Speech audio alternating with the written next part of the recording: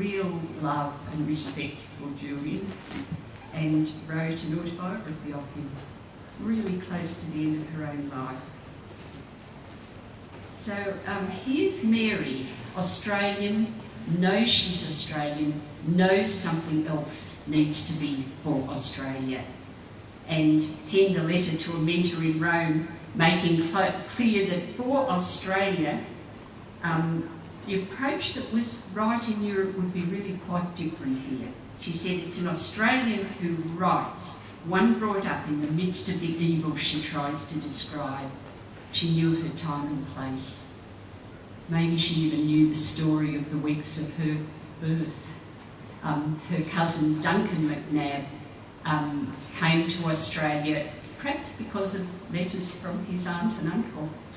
Especially, Scottish priest wanted to work with Aboriginal people. So she could see that she could see here there were the people in the outback, the Aboriginal people, the people in the slums.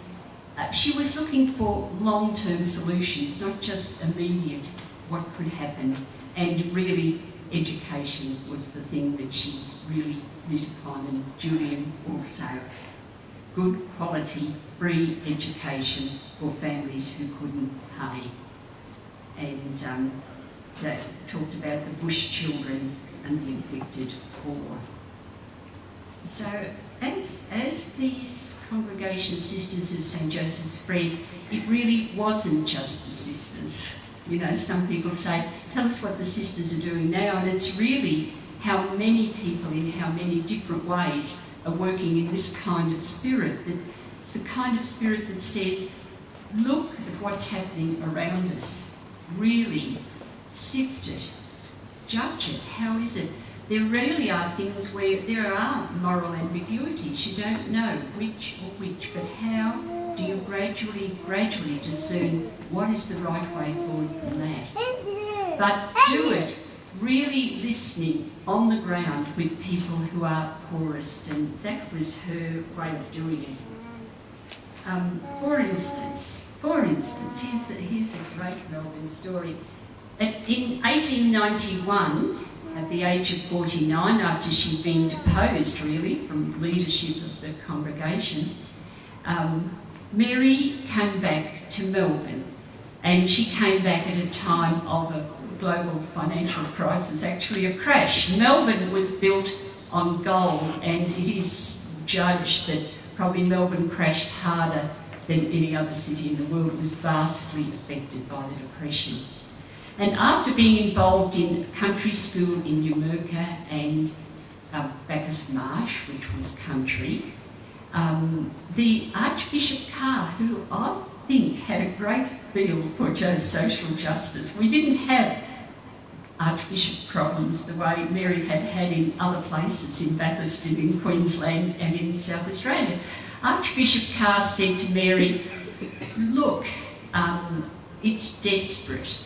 People, I'm really worried for the destitute and the desperate, especially in the worst bit of Melbourne, which was, again, the boomerang throw from here, same place. The block between Exhibition, Spring, Little Lonsdale and Latrobe.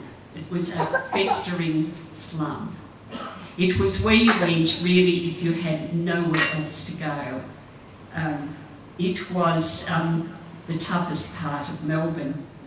It was always known to be deplorable. Earlier on, the Argus had described it as a disgrace to the city and an even greater disgrace to the police. So here we were with this place down here. And during the Depression at its worst, C.J. Dennis wrote about it, and I can't resist the temptation of reading it to you. But C.J. Dennis writing about little lines, me that has done me stretch for Stouchen Johns and spends me leisure getting on the ship and aren't me nights down there in little lawns with Ginger Mick, just edding them and doing in me guilt. Tough luck, I suppose that's our man's built. The Archbishop simply told Mary that while the need was overwhelming, one would have to live in the area to do something about it, and he wouldn't ask the sisters to live there. So, of course, I think he was very clever. Predictably, she said, we'll go.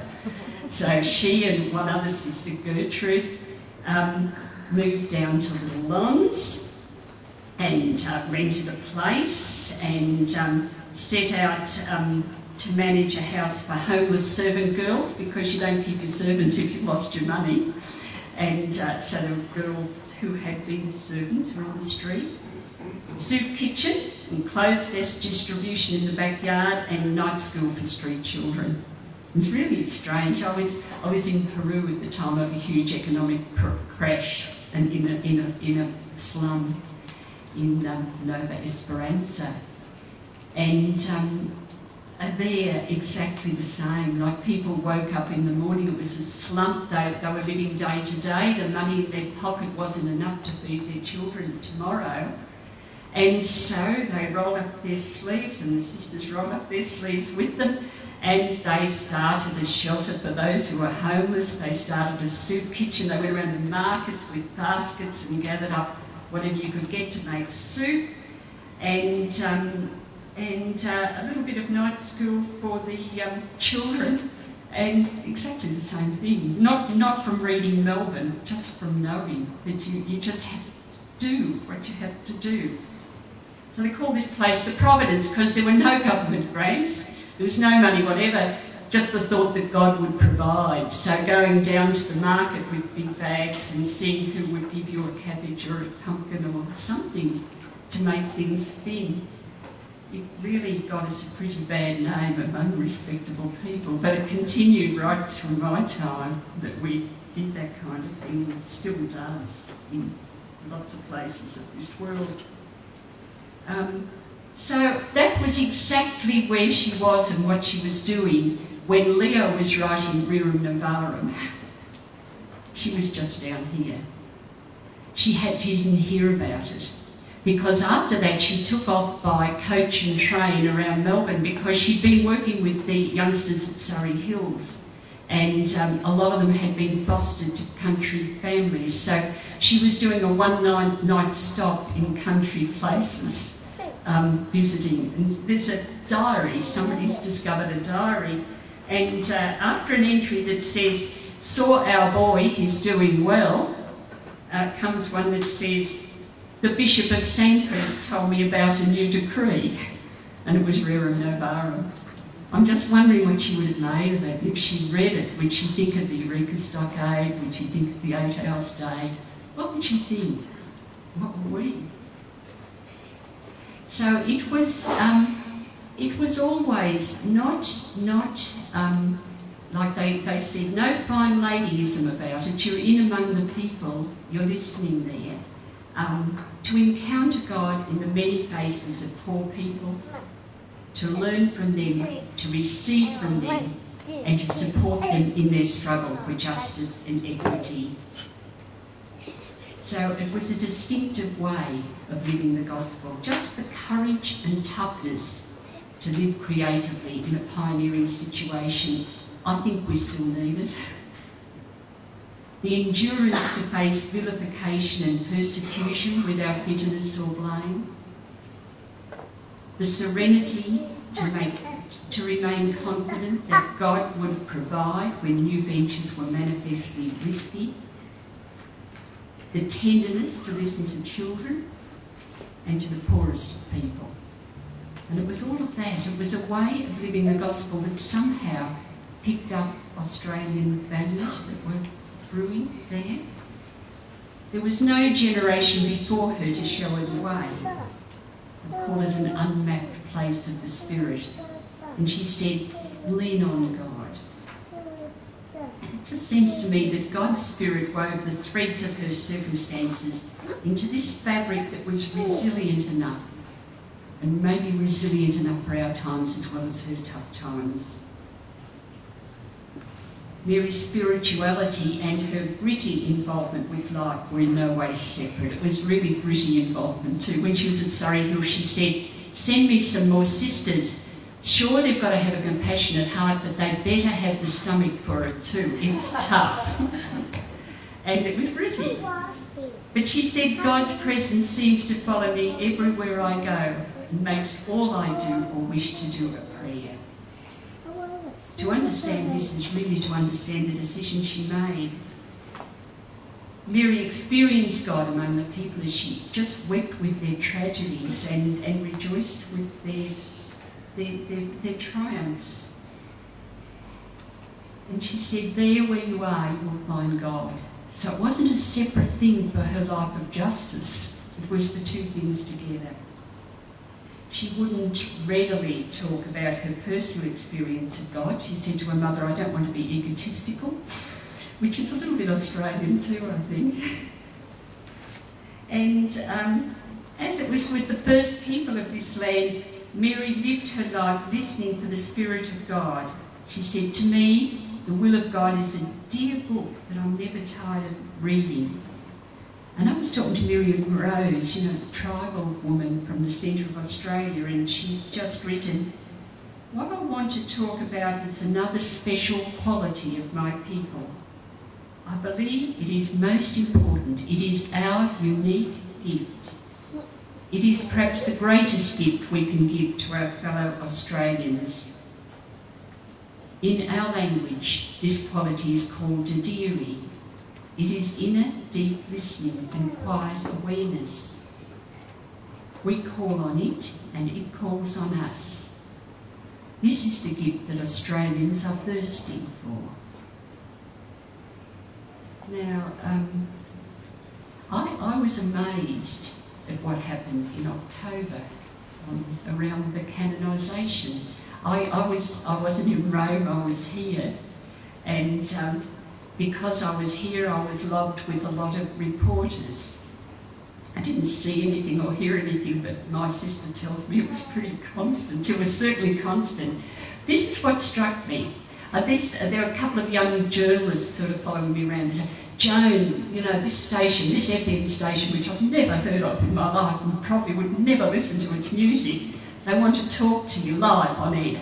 Now get on. And they'd say, hold a minute, we're doing an ad. Joan, we're doing an ad. And then suddenly, like off air, these people would start talking about God or their own spirituality or their own search or their own faith or their own loss of it or whatever. I had a letter from a young journalist saying, after this experience of covering this story, I will never be the same again. She didn't have to write to me. Like, and sitting all made up and blow-dried in a studio, waiting while ads and ads and ads and ads go on, everybody around you is telling you the story. The story, like, so I think Miriam Rose is right. There is something that people are longing for, and it's something that's sort of uniquely out of this land, this place, this time. On the weekend, I watched a long segment of unedited footage that somebody had got out of the studio for us from October the 17th.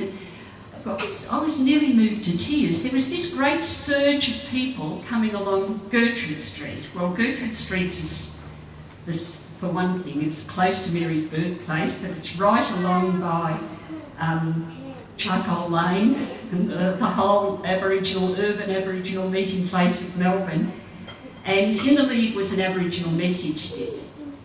And then little children with balloons and flowers, everybody, ethnic groups with banners and the music from their land. And there were, of course, bagpipes and people marching to it down by Charcoal Lane, past the buildings that pretty much dated back to Mary's birth. And sometimes the camera went down and just focused on the feet. And there were moccasins coming along, and a lot of us have worked in embroidery. We'd say, wow, yes, moccasins, moccasins, boots, high heels, thongs, little silver slippers someone had on, children's feet, and I just thought,